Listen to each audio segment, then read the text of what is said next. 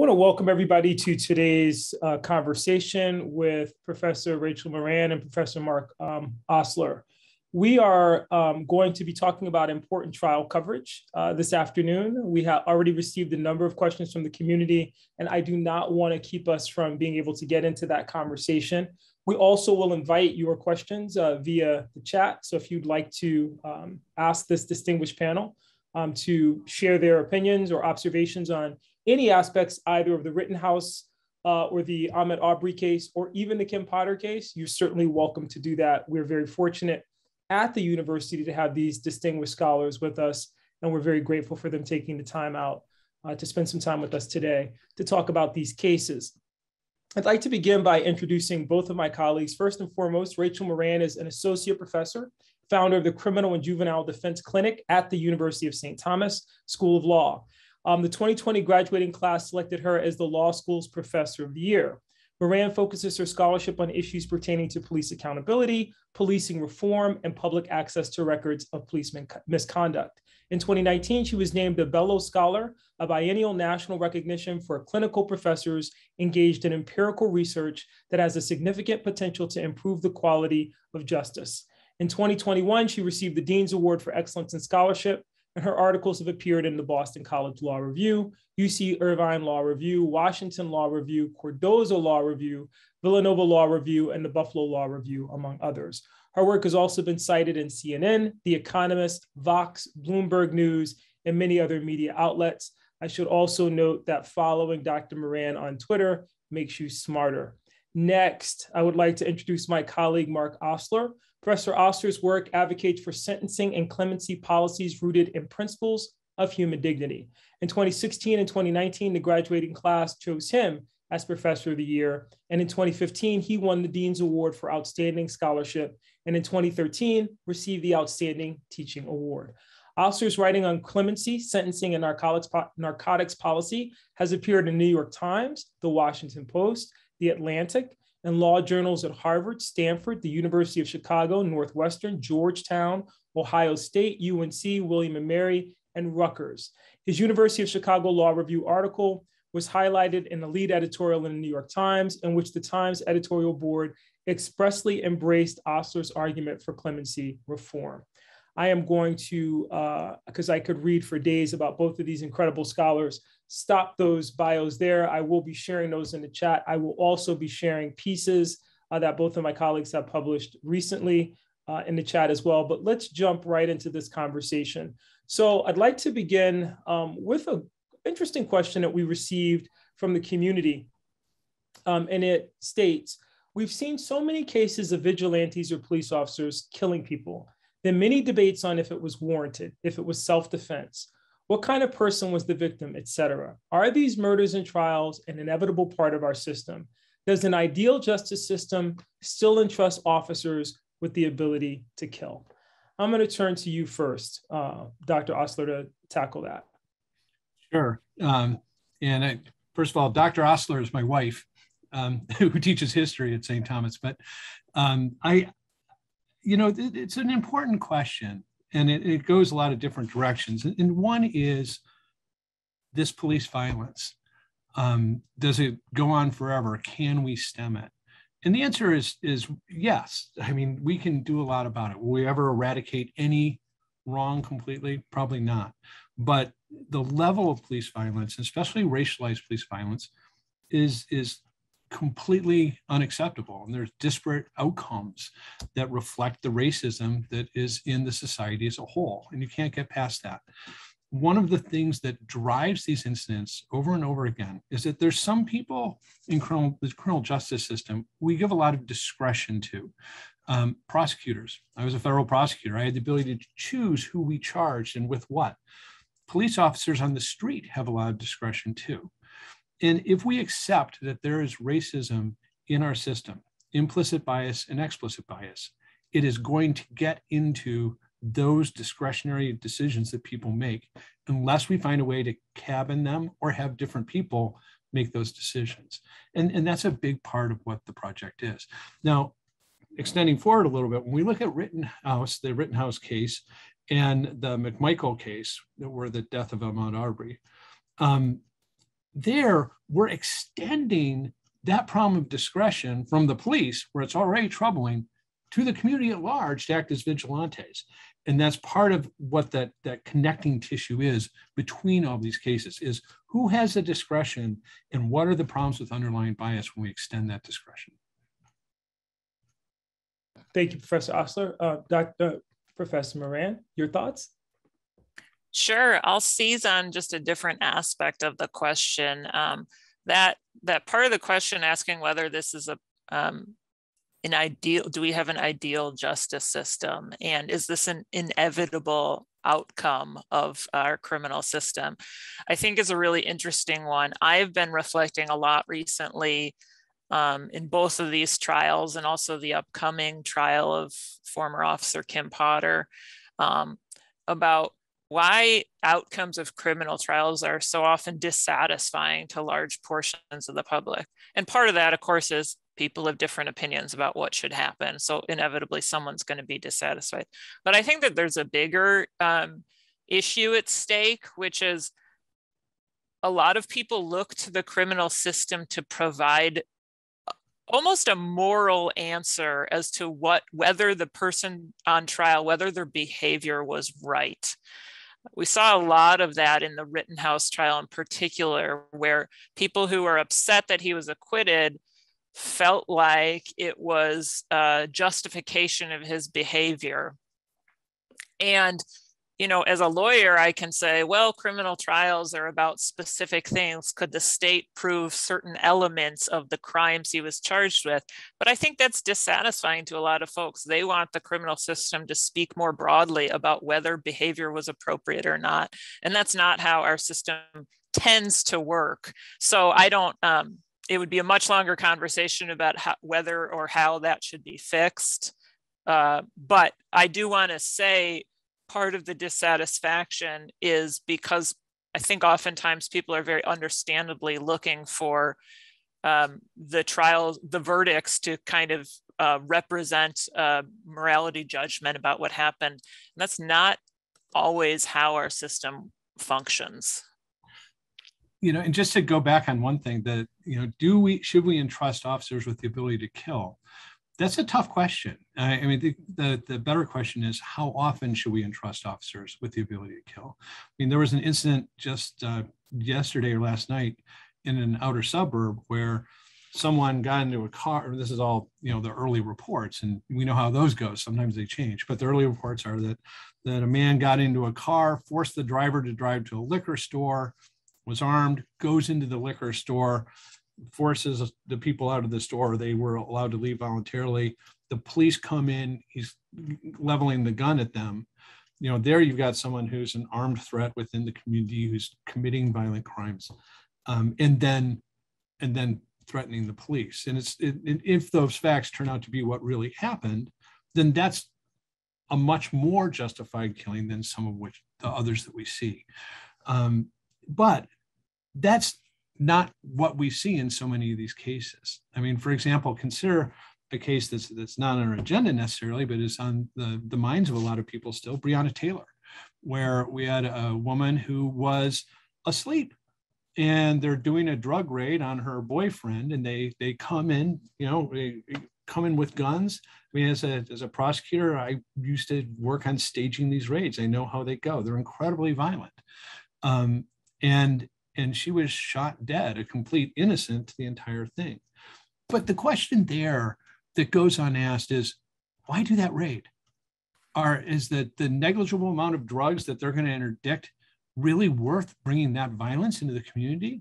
And even if it is, to arrest that person or to search that house, is it necessary to go in at 6 o'clock in the morning with a guy on point with a shotgun, shooting the dog, you know, going through the house, putting people on the ground, when we could just wait till everybody leaves and search the house? Where we have this problem with trusting the police with the ability to kill most often is when the police have the ability to provoke violence. And that's what we saw, for example, with the death of George Floyd. That's what we saw with Breonna Taylor. That's what we're seeing with these vigilantes as well. So let's spend some time and talk about the vigilantes for just a second, because I do think that's an important distinction here. A lot of people want to draw comparisons between this and the Chauvin trial, certainly the upcoming Potter trial, and we have a number of questions for both of you from our participants who want to hear about your take on that. But in this particular case, I think certainly for Rittenhouse, and certainly in the case of the three individuals who were ultimately found guilty for the murder of Ahmaud Arbery, the reality is this is an extension of the Castle Doctrine, at least in the case of Rittenhouse, into the public square, as you talked about, Mark, which is problematic. And then Rachel, with regard to the Ahmaud Arbery case, kind of a repudiation in some sense of that extension in these gentlemen assuming their role as officers of the law and as citizens arrested, so on and so forth. What do people need to know about the Castle Doctrine? What is it? I think there's a lot of misunderstanding from people about what that exactly is. And then secondly, are you troubled at all by the extension, as you talked about, Mark, of that, pushing that into the public sphere in such a way that, a lot of the more recent cases that we're talking about really pivot on people being able to make the case that they felt threatened and they took action because they perceived that threat. Are these two verdicts sending different messages with regard to that principle? We'll start with you first, Professor Moran. I don't think the two verdicts necessarily send different messages. I know that the outcomes are different and it's tempting to latch on to that, but they did involve different facts. I will be frank, very troubling facts in both cases, but also different. Georgia's in particular, I'll speak to the gentlemen, Gregory and Travis McMichael and Roddy Bryan, their neighbor, who were charged with and convicted of the murder of Mr. Arbery. It's a little bit different than the Castle Doctrine, but I think this is answering your question, Dr. Williams. The issue in that case was a citizens arrest law primarily that was passed in 1863. We need to think about the context of 1863 Georgia, still a slaveholding state. And the history of that law is essentially enabling white citizens to make arrests of the law. I don't believe had racialized language explicit in it at the time. It certainly didn't in 2020, but that was the history of that law. Essentially, it's been referred to as the slave catcher law. And what it did in 2020 when this murder happened was say that if a citizen, so a non-police officer, just an ordinary civilian, if they reasonably suspect that they have that someone else has committed a felony, they are allowed to attempt to make a citizen's arrest and even to perpetrate force in making that arrest. Well, this goes back to the issue of discretion that Professor Osler brought up, but that's incredibly troubling to entrust civilians with the decision about whether they reasonably suspect a felony has occurred. And bias, that's an issue rampant, that creates a rampant opportunity for bias. And I think we can confidently say that bias was part of the decision in this process by the McMichaels and by Mr. Bryan to chase a Black man through their neighborhood who he had apparently been seen in a house that was under construction, but they had no evidence that he had committed a crime in that space. There is evidence that they used a racial slur when referring to him afterwards. That evidence was not introduced at trial, but it is part of what we know about the case. And you have 3 white men chasing a Black man through a neighborhood because they didn't think he belonged. And so they decided that they suspected him of having committed perhaps a burglary. And that law, that citizen's arrest law, is what could have been that was their defense primarily. They also raised self-defense as a defense, but primarily they were relying on the citizen's arrest law. And I say what I've been referring to it in the past tense because it has since been repealed. The governor of Georgia did sign off on a repeal of that law, so it's no longer in effect. And the jury rejected its application. They rejected the idea that those three men reasonably suspected Ahmaud Arbery of committing a felony. But that law enabled the prospect of vigilantism in a way that I think we should be really concerned about. Yeah, and just to Dr. Williams, to define a couple terms here too. We talk about the castle doctrine that, within the law of Minnesota, for example, that means that if someone comes into your home and you perceive they're there to commit a serious crime, that you can use lethal force, even if it's not strictly self-defense. And these are all things are extension of self-defense. Beyond that, we've got stand your ground laws in some states, not here. But there is a stand your ground law, for example, in Florida. And we saw that in the Trayvon Martin, George Zimmerman case, where that involves if you are in a confrontation with somebody where you're using lethal force, you don't have the duty to withdraw if possible. And here in these two cases, what we've got in play is a more pure self-defense claim. And they're different, but they're the same in a way. I mean, with Rittenhouse, there was probably a clearer case for self-defense because there were people literally going after him. And, in the McMichael and case there, they were going, they instigated it, they went after him.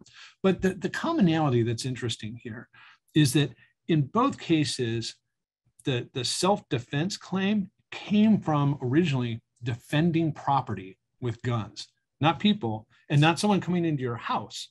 But with Rittenhouse, he got a gun and went to Wisconsin from Illinois to protect a used car lot. That's why he was there. And then he got into, predictably, engagement with people where he used the gun. And with the McMichael Bryan case, there, what are they worried about? Oh, someone is messing with this house across the street that's under construction that wasn't even theirs. And so this sense of self-defense, we have to recognize that what we're talking about really here is white people defending property that really starts the whole process. And that goes way back. Such a great point, Mark and Rachel. Thank you both for acknowledging the history. Rachel, I want to ask you, because you've been very clear about this in articulating this as the McMichael Bryant case. Why are you referring to it that way?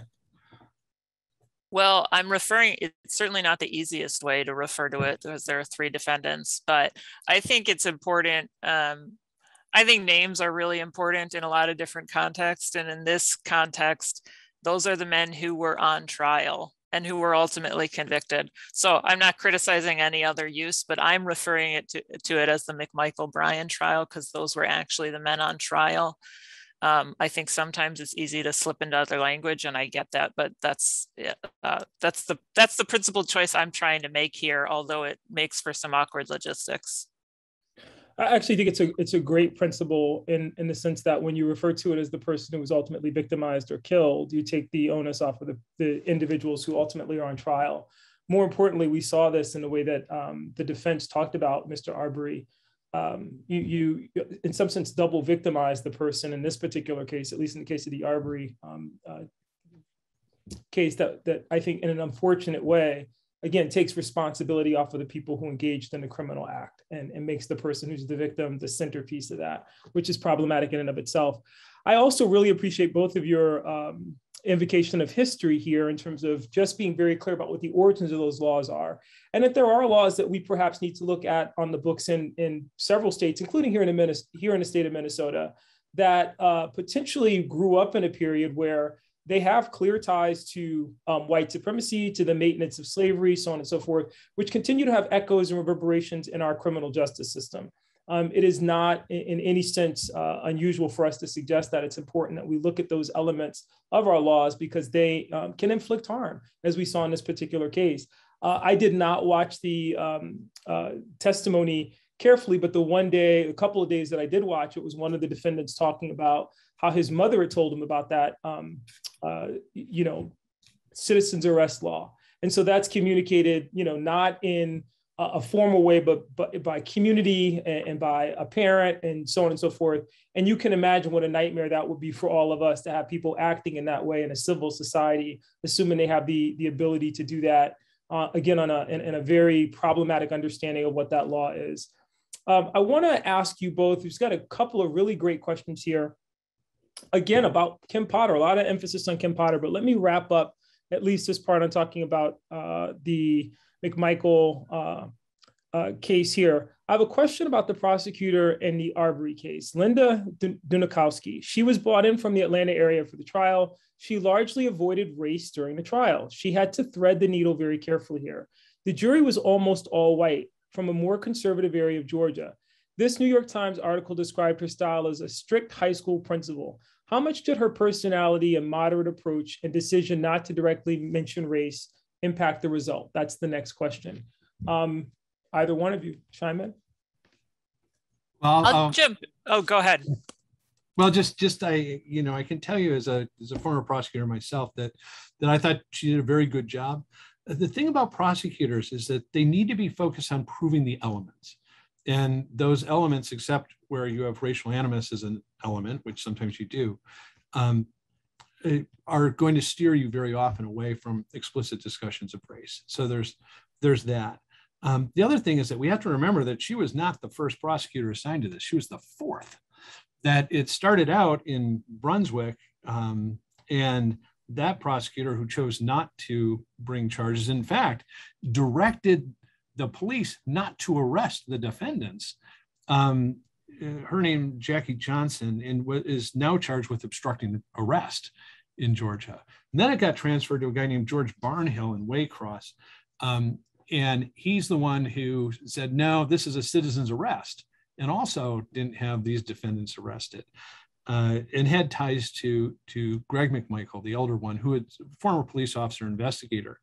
And then a third office was assigned to it, and they felt they didn't have the resources. And finally, we ended up with it in Cobb County, where he got what I think was pretty competent prosecution. Rachel? Yeah, I just wanted to mention, whether it impacted the verdict, I guess we can't say for sure. She got the verdict that she was looking for, which were guilty verdicts on most of the murder charges. I guess my concern is, so some of the evidence that was not introduced at trial, I mentioned already the Travis McMichael's use of a racial slur after the fact when referring to Ahmaud Arbery. He had a Confederate flag on his license plate, which is perhaps a more complex issue. But both have possible, one is a clear racial animus, the other one is at least possible. What troubles me about not using that information, it may have been a wise move strategically, but a lot of the speculation around why the prosecutor did not use that was that she had a jury of 11 white people and 1 Black member, and that the defense had successfully excluded many potential Black jurors from the case. And if the prosecutor is making a decision because she has to cater to the white audience, I think that that is its own damning of our criminal system and the way the decisions the prosecutor is needing to make for trial. So I can entirely understand why people would be upset with that if that's why the prosecutor was choosing to avoid that. Now, the prosecutor hasn't spoken publicly about her choice. It may be that she was simply sticking to the elements, but I think issues like use of a racial slur are pertinent potentially to the elements in that they could reject the idea that these were just people who reasonably believed that they were stopping someone who had committed a felony. I think it suggests other possible and very troubling motives. So the prosecutor got the verdict she wanted, and she may very well have made a wise strategic decision, but the fact that she potentially had to make strategic decisions like that is its own indictment of how our process works. It's a very interesting point, Rachel, in this sense, when we consider that, and we all know, I mean, we're not saying anything unique by saying that race is the third rail in American politics. That trial from the very beginning was racialized by the comments from the defense in terms of no Black pastors in the courtroom, efforts to kind of color the way that people were looking at and perceiving the presence of activists in that space to support the family, so on and so forth. So I think, to your point, Mark, the prosecutor had a very difficult road to toe, and yet at the same time, and I think we all should take to heart what Professor Moran is suggesting, that in and of itself is an indictment when you can't name, in the same way that Professor Moran had to name for us that this wasn't the Arbery case, when you have to name that race can't be explicitly introduced when clearly race was a motivating factor here, that's problematic. When you couple that with what Professor Osler shared with us, the fact that it went through this process of various offices, declining to prosecute, and you think about the culture there, and you think about that against the backdrop of the long history of racial inequality in the state of Georgia, which is informed by a larger history of white supremacy in the United States. These are things that, you can't walk away from this verdict and simply assume the right thing happened here and we're in a good place. I think there are deeper ways to think about how we process and think about reform necessary for our system in order for it to create equity and justice for all. Mark? Yeah, just, in the history of that area matters too. That I've been there. There's a federal law enforcement training center in Brunswick. And it's, the inland city by the Sea Islands. In the Sea Islands, there's several up off of Beaufort, South Carolina, and then down into Georgia that were occupied by the Union Navy in the Civil War. And that is where slaves were freed first, or almost first, I believe, and given land in some cases. And then since then, there's been the process of taking it all back, through tax liens and things like that. I mean, Hilton Head was one of those islands. And you look at it now, obviously, it's not a Black controlled space. And the community where this happened, that Scintilla Shores, is in between Brunswick and going out to these islands. And so there is, the Gullah culture, all kinds of things that are really distinctive about that area that are going to play into these views, the bias, the way jurors see things. Great point. Thank you. Mark, I have to ask you, because you raised this in an earlier question before we again, in answer to an earlier question, before we transition to questions about the Potter case.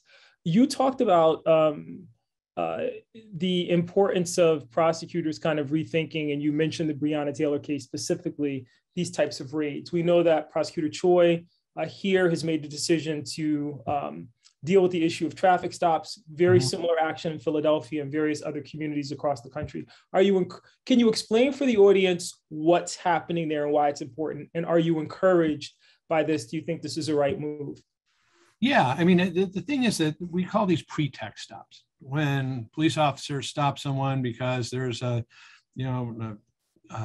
pine tree air freshener on the rear view mirror, there's expired tabs, or something like that. And really what they're looking for is something else. One of the most telling statistics that I've come across, a guy named Radley Belko had a list in the Washington Post of all the evidence of racism within law enforcement. And one of the most telling is that we see pretext stops overwhelmingly by proportion targeting minorities and particularly African Americans in the daytime.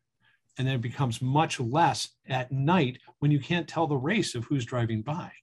And so, these pretext stops, they do sometimes turn up drugs, sometimes turn up guns that people shouldn't have, but usually they don't. They just turn up expired tabs or an air freshener.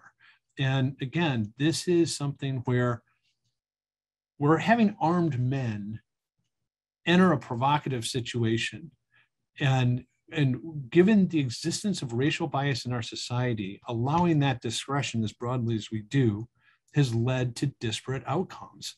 And the measure of that isn't just when someone dies because they're shot by the police. If you talk to people in a community where this happens and there's racial disparities, they'll talk about the indignity of being singled out, to be stopped, to be held under suspicion for driving down the street. Something that I don't face, frankly.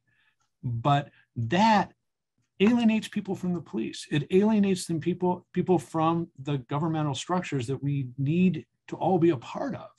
And that cost is incalculable. Rachel, any thoughts on that? Well, you asked the question about clarifying what policies are actually in place. And I think that is a good segue into the trial of Ms. Potter. Brooklyn Center, which is where Daunte Wright was killed, has announced a number of efforts to reduce traffic stops or to reduce the possibility of violence during traffic stops. Dr. Williams, you mentioned Ramsey County and Philadelphia. They're all different. All these municipalities are doing slightly different things, but what they're all aimed at is reducing those encounters that Professor Osler was just talking about. So Philadelphia has, by law, actually banned police from making stops for things like the air freshener or the expired tags. Those are the two reasons that Daunte Wright was stopped. And Philadelphia has by law banned those kinds of stops. So a broader way of looking at that is non-public safety related traffic offenses. So that's what John Choi is now refusing. So he has announced as his own office's policy, he's the prosecutor in Ramsey County, and he has announced that his office will not accept criminal cases that come as a result of traffic stops for non-safety related reasons. Brooklyn Center is still kind of working through its proposed policy changes, but it has also largely banned police officers from making arrests for misdemeanor and gross misdemeanor offenses. Instead, they are supposed to issue citations unless there's a threat of violence or a gun involved with the charge. So the Brooklyn Center is approaching this in a little bit of a different way, but by trying to reduce the number of arrests. And they're also encouraging their police to reduce the number of non-public safety related traffic stops they engage in. So I know one of the big questions is what will happen in this trial of former Officer Potter, and how could anything ever achieve justice for Daunte Wright? Those are really, really difficult questions, but there have been changes, broader policy changes coming out of that tragedy that may reduce the likelihood of further violent police-civilian encounters. Thank you, Rachel. And that leads us into these questions about the Wright trial. So we'll start with this one first. Looking forward to the Kim Potter case and the killing of Daunte Wright, what can we expect? Jury selection begins tomorrow. How hard will it be to find an impartial jury? Talk us through what the jury will be asked to consider in this case. Daunte Wright was pulled over for expired tabs and an air freshener hanging. Will there be policy changes to minimize stops of these kinds? So I think we've spoke to some of that, but I think that the early part of that question certainly be appropriate. What should people expect? What should they be expecting with regard to jury selection as well? Well, we were talking about this right before we went on, but the jury questionnaire is pretty fascinating in this case. It's more extensive than we usually see. And it seems to be lifted almost whole from the Derek Chauvin trial, frankly. And there's a couple things that are really distinctive about it. One is that it asks directly about attitudes. That there's a whole section where, for example, people are asked to rate from 1 being strongly disagree to 5 strongly agree on things like, I support defunding the police, or police in my community make me feel safe. And there's also questions that seem more relevant to the Derek Chauvin trial than this one, perhaps. For example, did you or someone close to you participate in any of the demonstrations or marches related to policing that took place in the Twin Cities areas in the last 2 years? And if you participated, did you carry a sign? What did it say? And you know, with the Derek Chauvin trial, you could see how that would be especially relevant, since those protests were primarily in reaction to the killing of George Floyd. Here, I worry a little bit about how those things might be used to remove people of color from the jury. Rachel? I think in some ways it may be easier to get an impartial jury, or at least to seat a jury. It's certainly a trial that has received a great deal of publicity, but less so than around Mr. Floyd's murder. It's a more complex trial in many ways. It is one that people may not have as strong opinions about, where I think there's a concern I expressed during the jury selection of the jurors who ultimately tried Mr. Chauvin's case, that I think is also possible here, which is you're looking for people who don't have strong opinions about the case. But you're also, many people have seen at least a little glimpse of what the evidence is, which is, I think, not nearly as much as with Mr. Floyd's murder, but many people have seen the video of Kim Potter shooting and killing Dante Wright. And so you're trying to find people who don't have a strong opinion, but the prosecution is also looking for them to convict based on that evidence about which they want folks to have a strong opinion about. So there's a possibility that you end up with jurors who are simply uninformed, or who have already previewed some of the state's evidence and don't feel strongly about it, which is a challenging conundrum anytime you're looking at a case that has received a lot of publicity. But I would expect, in this case, I think they're only anticipating about a week for jury selection, as opposed to the 3 weeks that were set aside for Mr. Chauvin's jury selection. I do share the same concern as Professor Osler, that if they're, to the extent they're reusing the same jury questionnaire, which they are, it could be a tool for weeding out people who simply have concerns about police brutality, or who have a strong opinion about the need to hold police accountable. It doesn't actually mean that they would be unfit jurors for this case, but that could be how the questionnaire is used. So great insights from both of you. It's of course, a historical fact for all of us to acknowledge that the Potter shooting of Dante Wright came on the eve of the verdict coming down in the Chauvin case. And so the two are tied, I guess, in some sense in the minds of people. But how unusual is this? Professor Osler, you spoke to it a little bit. Rachel, you echoed this. Should people be concerned about them reusing the same questionnaire? How is this something that you've seen before? Is this very unusual? Help people kind of understand why this is significant. Well, I mean, it's unusual to have a questionnaire that's this extensive and this specific. But we have to remember something, which is that we got a surprisingly representative jury in the Chauvin trial. That we have a real problem with lack of representation in juries in this country. And for that one trial, we beat it, apparently. And we managed to have fair representation in the jury. So, you know, that worked. I mean, maybe it wasn't the jury questionnaire that caused that. I think high participation by people in responding to the initial questionnaire and being up for jury service, and the way that you know, the judge handled things too played a role in that. And we'll see how this plays out. You know, I think there's things that may in the end be more important than the questionnaire in seeing how representative a jury we end up with back here in Hennepin County. Rachel? Yeah, it's definitely unusual. There's nothing illegal about it. I'm not meaning to suggest that. It's unusual to have such a specific questionnaire and such a lengthy one. But I have concerns about how attorneys could use it.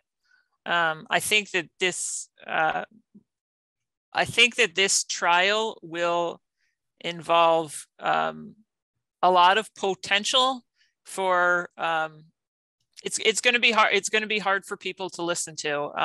You're going to see a very vigorous defense from the defense attorneys in this case, and they have filed motions. I'm looking at one that suggests that one of the things the jury needs to consider is whether Daunte Wright caused his own death by his not immediately by his resisting arrest, is how they're framing it. And that's something that will make a lot of people really angry, but they are going to defend the case in that way. And you then have, of course, the state is there. They've charged Officer Potter with 2 charges, first-degree manslaughter and second-degree manslaughter. They are alleging that she was reckless in her handling of the firearm in which she shot Daunte Wright. They're not alleging that she intentionally killed him or that she meant to use the gun, but they're alleging that she was reckless in her handling of it and that she consciously disregarded a serious risk of death.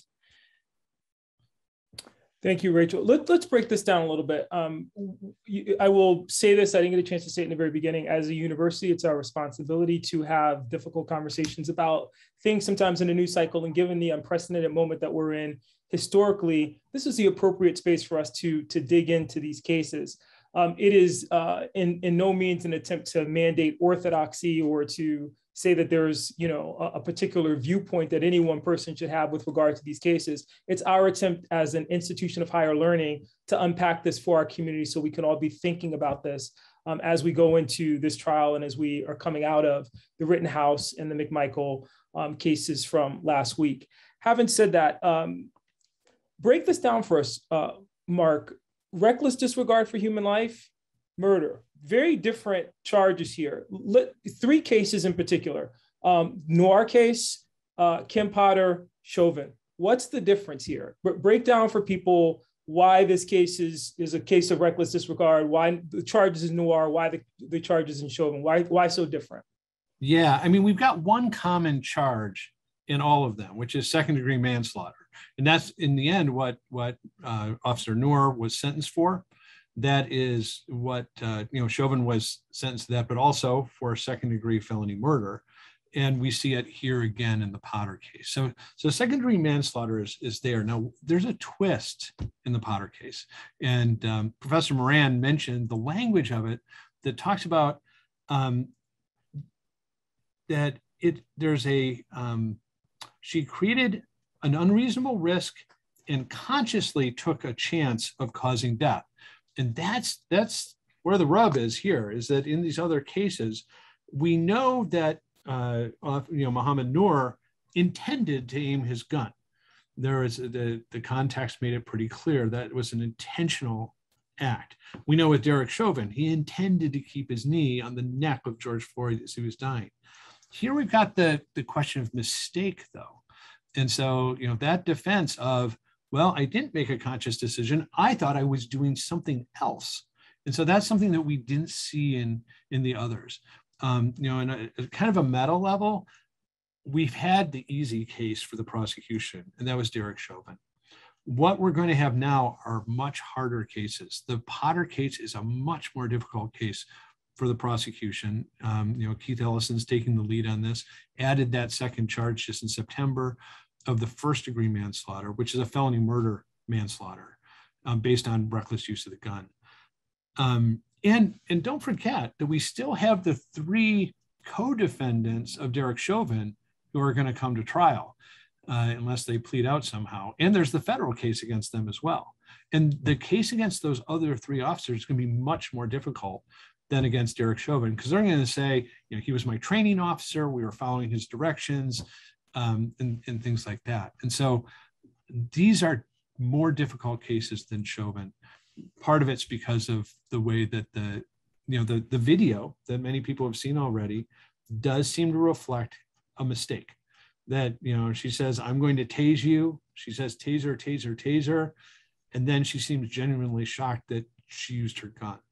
And that's really going to be at the center of the defense case. It's a question of mistake that we didn't have in these other cases. Thank you. Mark, one of the questions that we received, and I'm going to edit this a little bit just because it's a longer question, is what should we expect in terms of if you're the defense, what will the arguments be with regard to defending her. And to your point, Mark, and to what you raised earlier, Rachel, there is the video here, which, as you pointed out, Mark, seems to indicate that this was a mistake. I mean, there, any way that you look at it, there are things that she did, and we can talk about those other cases by comparison. I love your analysis of Noir and the intent, the question of intent, but it does come down to parsing, all of these things and caging them in terms of, will the video in Potter case factor heavily into the defense for Kim Potter? And could that be the mainstay of their argument here in order to prove that this was a mistake? And so therefore, not the same, not equivalent to what we saw in the Chauvin case. Professor Moran, you want to take that first? Sure. Yeah, when a prosecutor or a former prosecutor says this is a harder case for the prosecution, well, what that means, it's a better case for the defense. That's the flip side of the coin. Or as I think the defense attorneys would argue in this case, never should have been charged at all. I do think we'll see an aggressive defense. We will see that they will argue that this was a tragic accident, but an accident nonetheless. They plan to present testimony from an expert who will testify about how people respond under pressure in a challenging decision that you're making in the spur of the moment, and that people can sometimes make an accident like this one where they grab the wrong item. Now on the state, they will say the taser looks different, it feels different, it's carried on another side for a reason. Officers routinely are trained in this, and that Kim Potter herself was trained just months earlier, after I had been trained many times, but also very recently, about the danger of that a taser can present and how to distinguish between the two. And so that's why they are arguing that she acted recklessly, not that she intentionally shot Daunte Wright, but that she acted recklessly. The defense will say, no, she didn't. It was a horrible accident. And I do think that they're going to blame Daunte Wright for not immediately yielding to her, the attempts to arrest. Really, I just want to briefly touch back on something I mentioned at the beginning of this conversation, which is this thirst for criminal trials to speak to whether someone's actions were appropriate or morally right. This is a really hard one in that sense, because it is a tragedy that Daunte Wright died, and Kim Potter is responsible for that tragedy. I will say, some people would disagree about even that point, and I think the defense might. I don't think there's any question that Kim Potter is responsible for the tragedy of his death, and that he did not deserve to die, and that there's really no such thing as justice for Daunte Wright when he has been killed. It's a tragedy that I wish we could agree on that. But the criminal case is about whether Kim Potter acted with a conscious disregard for risk, whether she acted recklessly. And either way, whatever the outcome is, some people will think it was definitely wrong. Yeah, and one thing too, in terms of race, is that once again, it'll get buried, in a way that's probably unfortunate, in that the implicit bias may well have entered this case at the very start when they chose to make the traffic stop. And that probably won't be at the center of this case. It's going to be about the time of the shooting and what happened right before it. In terms of what the defense will be, I'm often surprised still by what defense attorneys end up focusing on. I would defer to Professor Moran on anticipating that. I can tell you that for the prosecutors, I think they're going to rely very heavily on training, on experience, and on how different these two things are. The prosecutors, I'm sure, are going to want to bring in a taser and the service weapon. And if possible, even have them, once they're properly secured, be sent back to the jury room so they can see it, feel the difference in weight and things like that, because often that's what's going to make the difference. Such a great point. There's in a couple of different ways. I'll say something, I'll share something that's a little personal, but I think relative to what we're talking about. I just need a second to pull this up. We have another question about vigilantism, which I'll be asking both of you. But before I do that, I just want to mention what I think is an important point that, or emphasize an important point that Professor Moran raised. These are the two Virginia officers that were responsible for the murder of one of my relatives back in 1938. They were ultimately acquitted of that crime. My relative was a purported bootlegger, and he was in a high-speed chase with the police in Danville, Virginia. They fired at his tires to prevent him from crossing the state lines into North Carolina. And when they did that, the car careened out of control, killing him, his passenger, and as the car careened into a truck carrying two white men, killed those two men as well. The officers were charged with murder, not because of the death of the two black men, but because this caused such a stir in North Carolina in that moment that these two white men had been killed, and people wanted accountability. They wanted, as Professor Moran put it, they wanted someone to be responsible for this. And ultimately what the court determined in that case, these two officers were acquitted, was that that my relative was ultimately responsible for refusing to yield when the officers attempted to pull him over.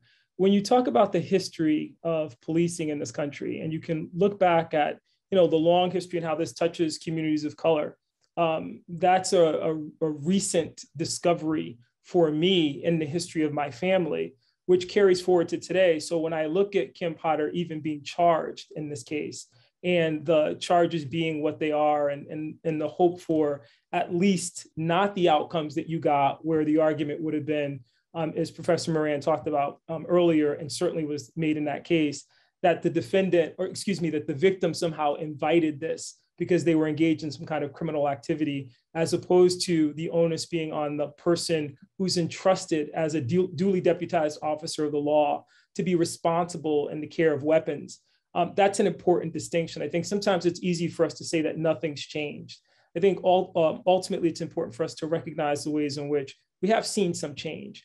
It is not probably fast enough or broad enough for most people, but I do think that we can draw hope from being able to recognize across generations that we're in a different moment. It's still a difficult moment. It's still a lot of pain associated with this. There's still a lot of work to be done, but it's a different moment. Last question for both of you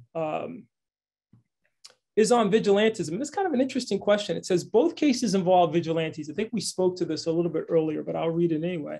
Speak to this thread of vigilantism in US history. The ability to arm yourself and engage with someone you assume is a criminal. It has its roots in slavery and conquering the wild west of America. And I guess they just want your thoughts on that. We'll begin with you, Professor Moran. Yeah, I've been thinking a lot in the last week or so about, we often have trials, highly publicized trials, where it seems like there's a different reaction based on the race of the person reacting. And in the Rittenhouse case, I saw a lot of Black people expressing deep pain over his acquittal.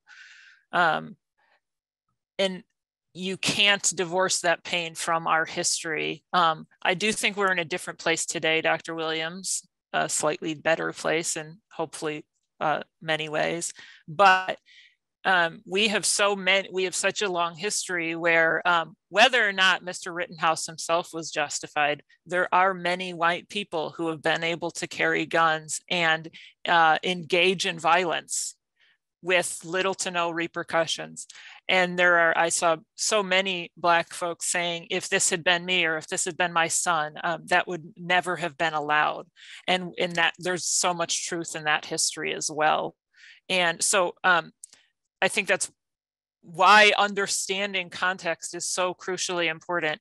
Yes, there are specific facts that may or may not justify a verdict in a case, but that doesn't change the pain that people experience of seeing what seems like yet another symbol of inequality or injustice that can happen, or ways white folks can escape being held accountable. And in some ways, I think Minnesota carries that pain into the trial that's going to start tomorrow as well. Independent of how it turns out or what outcome the jury ends up reaching, I think that's a reality that we all need to understand and grapple with. Yeah, I mean, we're a country that often celebrates vigilanteism. You can go down to Northfield in September, and they have a celebration of the townsfolk that took out after the James Younger gang and stopped them.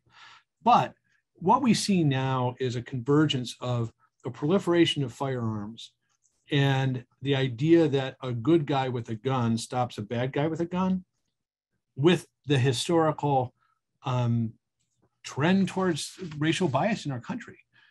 And that means that some people, when they think about who's the good guy and who's the bad guy, it's going to be rooted in race. And when that gets to the level of lethality, where it's the good guy with the gun killing the bad guy with the gun, we end up with cases like McMichael and Ahmaud Arbery.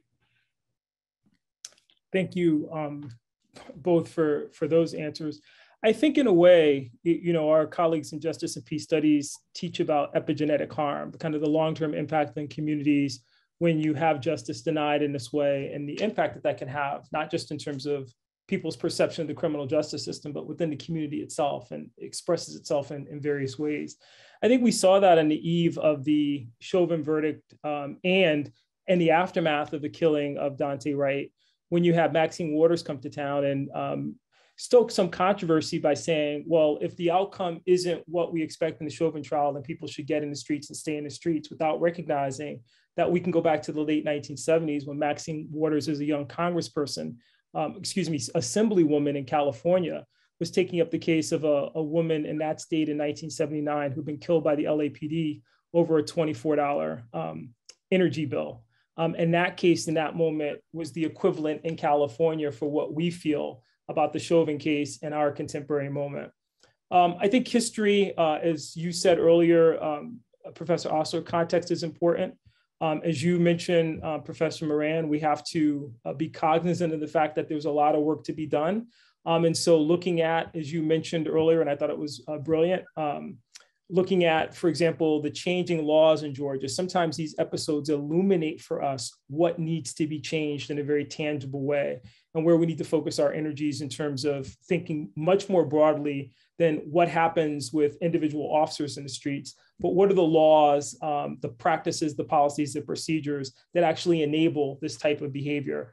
I worry about the Rittenhouse doctrine that may emerge from this case in terms of armed people in the way that Professor Osler talked about it, feeling like they can go out and arm themselves and go to a car dealership in another state in response to urban unrest, because there's a clear message coming out of this case that that type of action is permissible. And I think that's troubling in some sense. And yet at the same time, our faith in juries and our faith in our system demands that we respect the process and that we look at this and talk about it in ways that I think ultimately allow all of us to be much more informed and engage in this in a civil manner that allows us to think deeply about how we can continue the process of perfecting our Republican form of government and democratic practice. That's what we take away. Final thoughts for you, Professor Moran? No, I'll be paying close attention to the Potter trial. And so I'm happy to field questions from interested community members as it goes as well, because I will be watching closely. Also, you can follow Professor Moran on Twitter. Great content, great, always excellent analysis there. Professor Osler, final thoughts? Yeah, it's just that, this isn't the end of the road. We often look at these cases and we think, well, that is finally going to bring the discussion we need to have. And it doesn't happen on its own. The discussion happens when we bring it and we keep it going. It can't be episodic. And that's the greater challenge. And it has been throughout American history. Fantastic. Thank you both for your work. Thank you for participating with us today. I'm sure we'll be back. We have two major cases coming up here. So we'll be back as a community to talk about this again. And thank all of you for joining us. Take care.